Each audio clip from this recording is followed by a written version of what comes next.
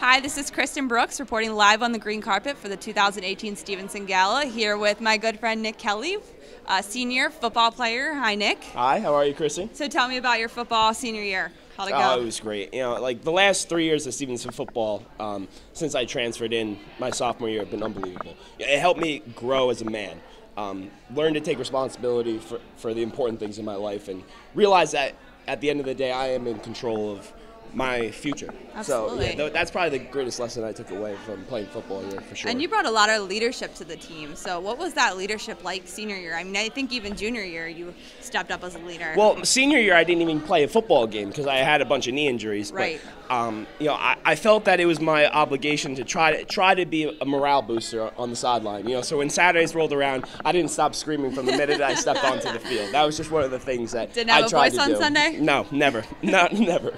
So at your time at Stevenson, is there a game that you'll never forget, or a moment on just watching your teams be so successful? Well, winning the MAC championship comes to mind, but I would say that my junior year game against Delaware Valley was my favorite. We blew them out 19-0, kept them underneath 20 yards of total offense. I had my first sack of the year that game, so that one comes to mind. Oh yeah, that'll stick there for a while. Yeah, absolutely. So what would you say the Stevenson culture, athletics-wise, just being so embedded into it the way that you are, how would you describe Stevenson's culture, especially around athletics? Oh, this is a tough question.